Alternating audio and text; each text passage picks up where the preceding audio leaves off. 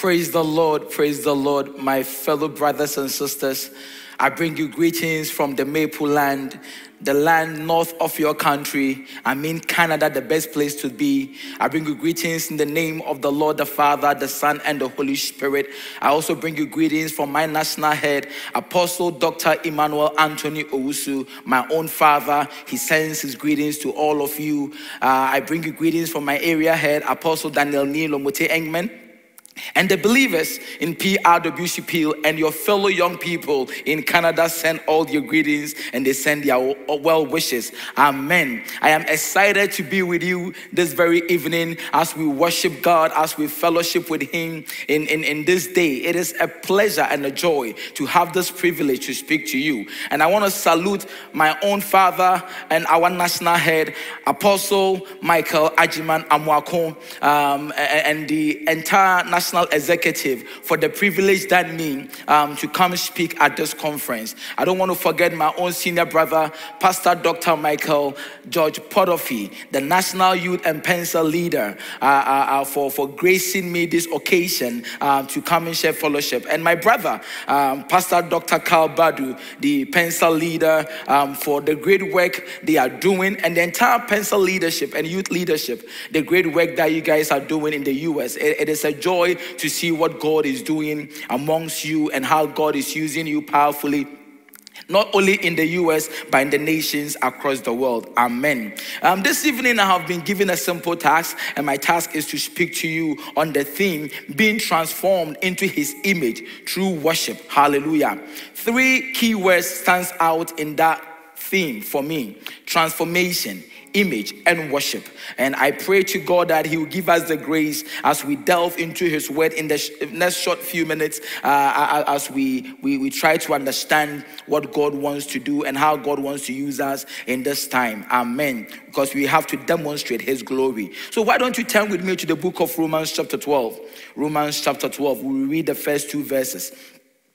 And I'm reading from the New Living Translation. And I read, "And so, dear brothers and sisters, I plead with you to give your bodies to God because of all He has done for you. Let them be a living and holy sacrifice, the kind He will find acceptable. This is truly the way to worship Him. Don't copy the behavior and the customs of this world, but let God transform you into a new person by changing the way you think. Then you will learn to know God's will for you, which is good and pleasing and perfect." Hallelujah. Amen. In the book of Genesis, the very beginning of the Bible, God made an interesting statement when He was creating man. And He said, "Let us create man in our image and likeness." So you and I have been created to bear the image of God. The desire of God, the will of God, was to make us in His image and His likeness. That is what God did. So when you see an individual, God will want you to portray His image, who God is. And I was trying to understand what the meaning of image was. And what I came across was that image is a representation of something or someone. So your presence here on earth is for you to be a representation of God, for you to be an extension of God, for you to be God's ambassador, God's representation here in the USA, here in whatever country that you are in. For those of you listening to us online, God wants you to be His image. But as you and I understand and we know, in Genesis chapter 3, that image was distorted. The enemy took advantage of, quote unquote, our ignorance to distort the image of God in us. So when he encountered the woman, he will say to the woman, "No, you will not die, but your eyes will be open and you will become like God." No, you will not become like God, for God has already made you like Himself. He has made you in His image and His likeness. So as a man, as a believer, as a person, you did not have to do any other thing to bear the image of God, because He had already made you in His image. If you look at the book of Psalm 8 verse 5, Bible will say, God created man to be a little lower than the angels. And here the word angels is Elohim, is God. Meaning God created you to be a little lower than himself. So in the same book of Psalm, he says, and you are gods, meaning you are lower gods. Hallelujah. So since the fall of man, God in his wisdom has sought to help us understand, to transform our thinking, to change our thinking, to correct the mistake, the deception in us that we do not carry his image, and we have to do something to gain the image of God. We have to do something to attain the likeness of God. Meanwhile, God has done that for us. Praise the Lord. And when you read the Bible in the New Testament, Bible will say that in John 1:1, in the beginning was the Word, and the Word was with God. In verse 14, the Word became flesh, the Word became human, and made his dwelling amongst us.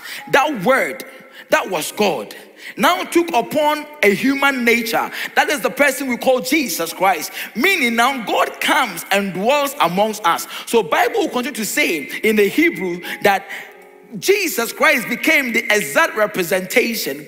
Christ became the exact image, the exact presence of God. So Christ came to represent God. So Christ will say to Philip, if you have seen me, you have seen the Father, because I am the embodiment of the Godhead. In him lived the Godhead. Praise the Lord. So this day I want you to understand that you bear the image of God. You carry the image of God. God has already made you in his image. So when you are made in the image of God, wherever you go, people have to see Christ in you. People have to see the glory of God upon your life. People have to see a new individual who has been made right with God, whose image has been transformed. Hallelujah. See, most of us are owners of vehicles, and when that vehicle has a problem, we take it to the garage, we take it to the mechanic for them to fix the problem that we have. For those of us who are a bit privileged, we take it to the dealership where we got the car from, because they have a better understanding of the functions of the car. In the same way, God is the one who made you and I in his image. So when the image was distorted, it was right, it was befitting for the one who made that image to come and correct the mistake. Praise the Lord. In Hebrews, verse 9, chapter 9, verse 14, Bible talks about the fact that when Christ Jesus died, he entered into the new tabernacle. That tabernacle was not made with human hands. And by his blood, he cleansed us so that he cleansed our conscience of sinful deeds so that we can worship the living God.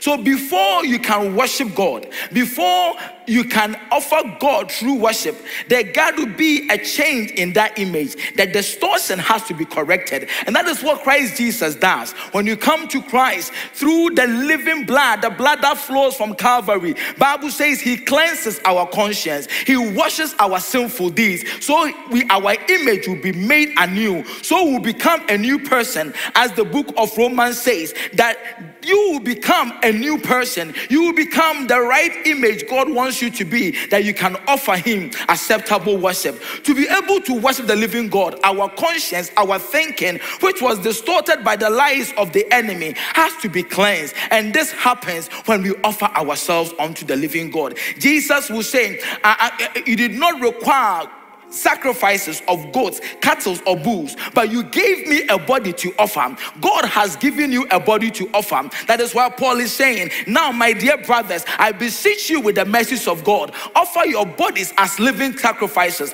The best worship you got to offer unto God is not coming with money or anything. It's offering yourself unto God. That is the sacrifice God is looking for. Offering yourself unto God in the new image, in the new likeness of God. Hallelujah. You don't need any animal sacrifices. What you need is a body. What do you have today to offer unto God? What do you have today to give unto Jesus? Oh, you need to give him your body. That is why you need to offer yourself so that he will transform your thinking. Why do you need your thinking transformed? Because in the Garden of Eden, the enemy distorted our thinking. We became a people who believed in lies. We believed that we need to do something to attain the image of God. Oh, you will not die, but when you eat of this fruit, you will become like God. Your eyes will be open. So we are seeking to become like God. We are doing everything to become like God. Meanwhile, Bible says, he said, let us make man in our image and likeness. You have been made in the image of God. That is why when you are offering yourself in worship, God is reforming and transforming that image in you. God transforms you into the right image, into the right person. That is who you are, the right person in Christ Jesus. This evening, I pray in the name of Jesus that you allow yourself to be transformed by the power of the Holy Ghost. You allow yourself to be transformed by the glory of God, that you will become God's image. Hallelujah. See, David in Psalm 8 verse 5 will say, you have crowned me, who? Him, the man, with glory and honor. Meaning, when you were made in the image of God, you carry the glory of God. Jump with me to the book of Exodus, chapter 24. And we'll read verse 15 and 16. We'll add the 17 to it. Then Moses climbed up the mountain, and the cloud covered it. And the glory of the Lord settled down on Mount Sinai, and the cloud covered it for 6 days. On the 7th day, the Lord called to Moses from inside the cloud. To the Israelites at the foot of the mountain, the glory of the Lord appeared at the summit like a consuming fire. The glory of God.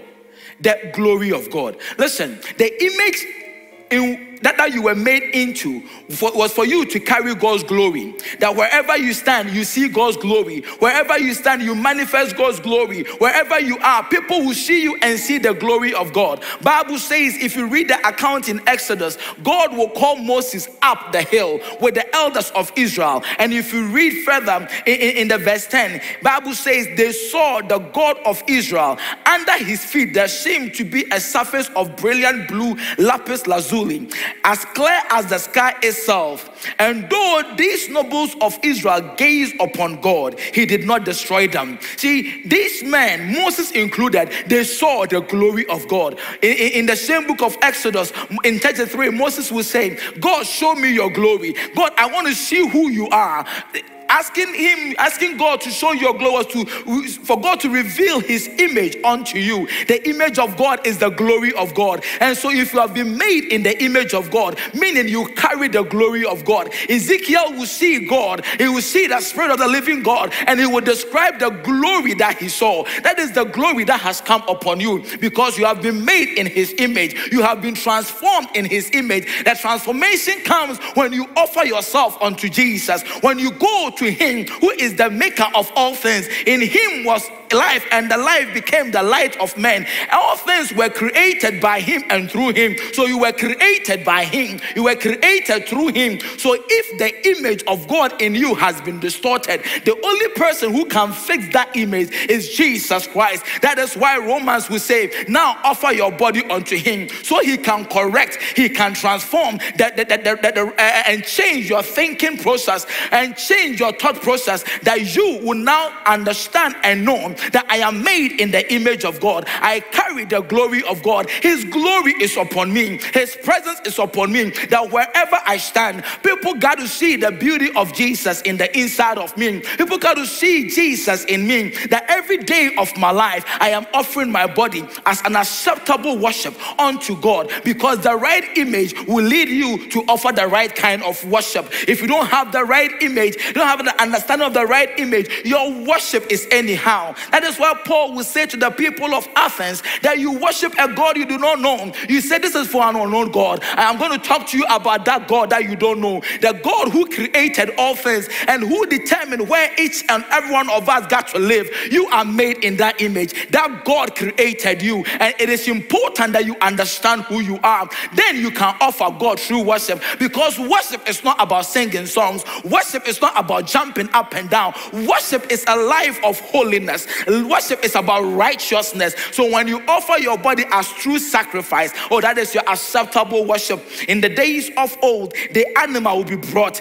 and offered on the altar of God. The animal had no shame. The animal had no right. He was just allowed himself. That's why the Bible said that Jesus was like a lamb being led to the slaughter. He was silent. Oh, my dear friend, my dear brother, I want to make you understand that you got to offer yourself unto God so he can transform you. You got to offer yourself unto God so he can change you. You got to offer yourself unto God so he will make you anew in the right image, in the right likeness, so that his glory will come upon you. So when you say my image, his glory manifested, then you will understand what that is. Because wherever you are manifesting the glory of God. Wherever you stand, you are manifesting the beauty of Jesus. Whatever you say, it got to be the exact words of God. For Paul will say, we are ambassadors of Jesus Christ. That is who you are. You represent God here on earth. So get people to see the beauty of Jesus in you by living a life of righteousness, by living a life of holiness. Yes, these guys, Moses and the elders, they saw God, but they did not die. His glory came upon them. So when Moses came down from the mountain, Bible says he was glowing. He had to cover his face so people will not be afraid to look at him. But that glory was fading. Your glory is not fading because God is taking you from one glory to another. He is increasing the glory upon your life. As long as you are going to stay connected to him, as long as you're going to offer yourself to him as a living sacrifice, he is going to change you into that image, that glorious image, that he has prepared for you. For David will say, you have crowned him, you have crowned man with glory and honor.